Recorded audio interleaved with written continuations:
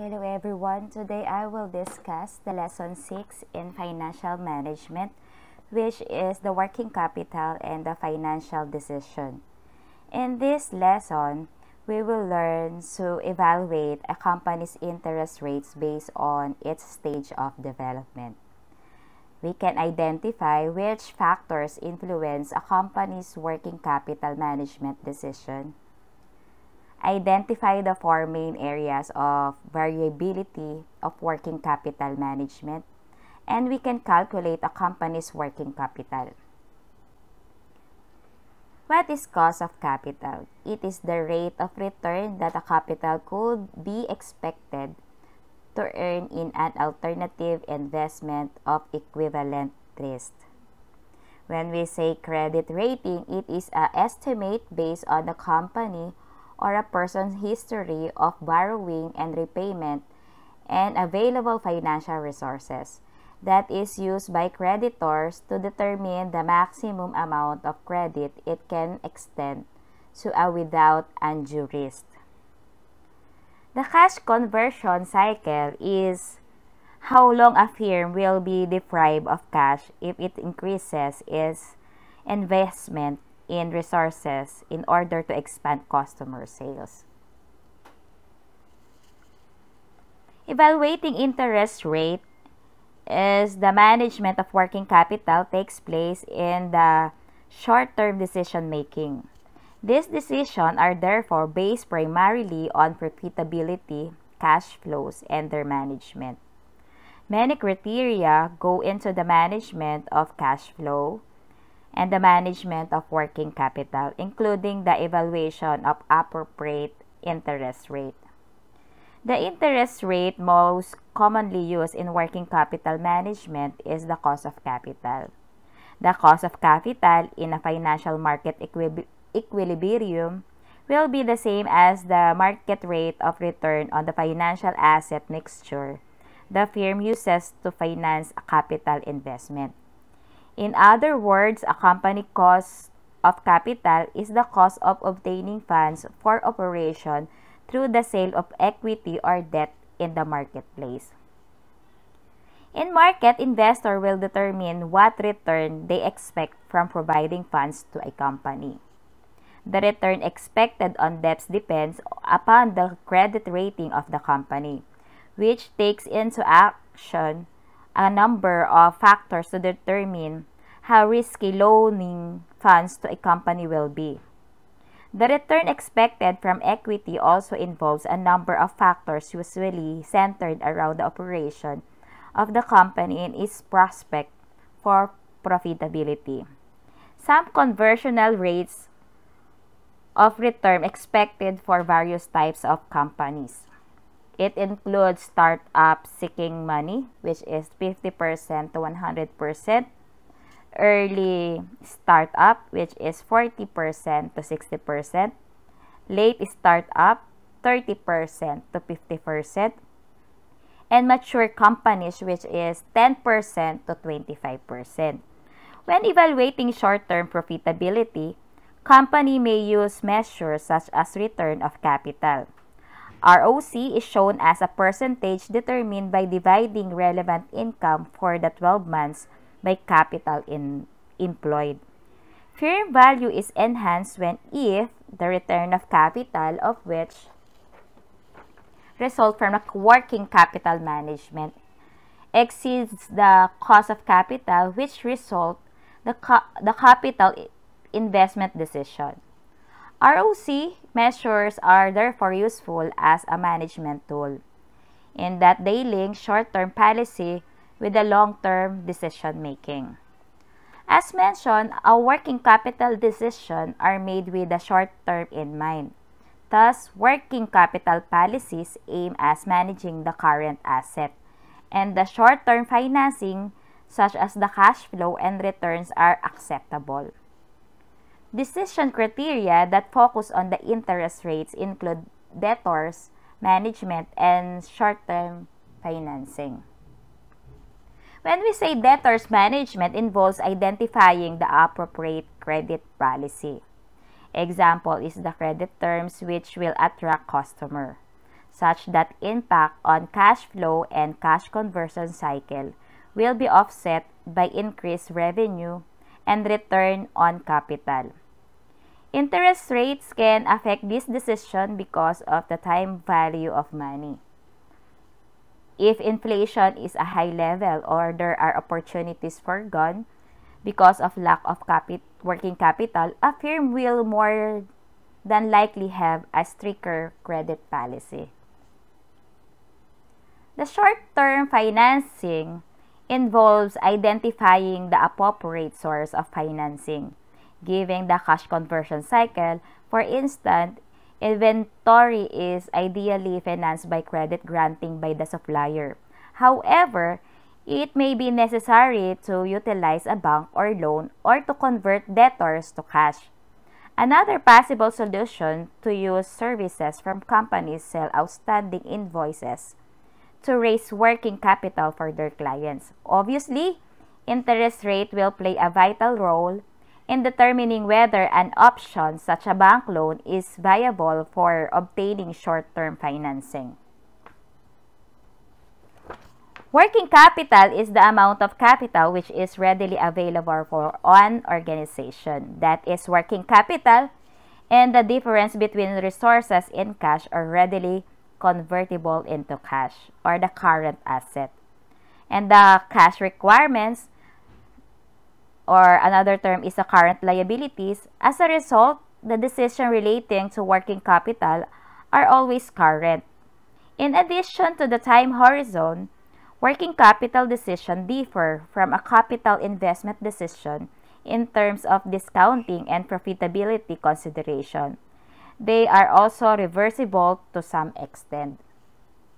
The working capital management decisions are therefore not made on the same basis as long-term decision, and working capital management applies different criteria in decision-making.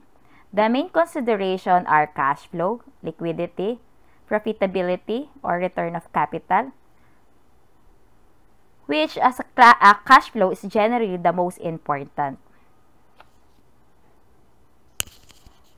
There are decision criteria. One is the cash conversion cycle. One measure of cash flow is provided by the cash conversion cycle, the net number of days from the outlay of cash for raw material to receiving payment from the customer.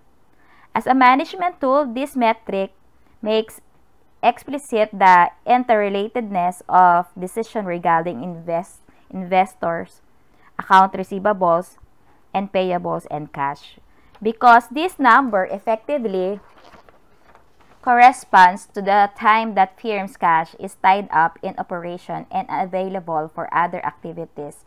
Management generally aims at the low net count. And the return on capital, the ROC, the most useful measure of profitability is return of capital. The result is shown as a percentage determined by dividing relevant income for the 12 months by capital employed.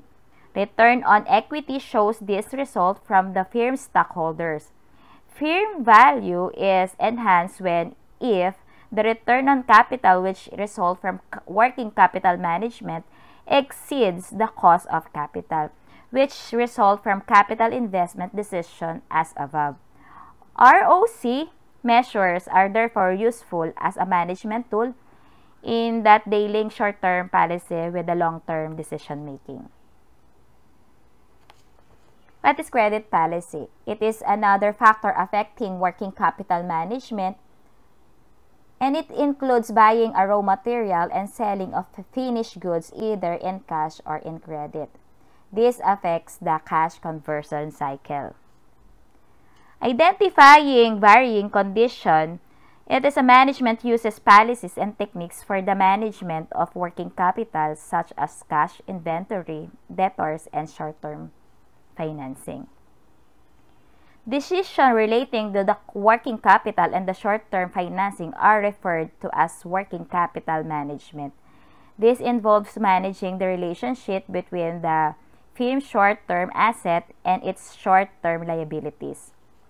The goal of working capital management is to ensure that the firm is able to continue its operation and that is sufficient cash flow to satisfy both maturing short-term debt and upcoming operational expenses.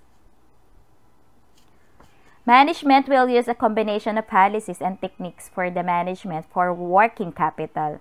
The policies aim to managing the current asset and the short-term financing such as the cash flow and returns are acceptable. There are four main areas of variability that must be managed. One is cash management, inventory management, debtors management, short-term financing. When we say cash management, identify the cash balance that allows for the business to meet day-to-day expenses but reduces cash holding costs. Inventory management, identify the level of inventory that allows of uninterrupted production but reduces the investment in raw materials and minimizes reordering costs and increases cash flow. Besides this, the lead times in production should be lowered to reduce a work in process. And similarly, the finished goods should be kept on a low level as possible to avoid overproduction. When we say debtors management, it is identify the appropriate credit policy. Example is the credit terms which will attract customer such that any impact on cash flow and the cash conversion cycle will offset by increased revenue and hence return on capital or vice versa.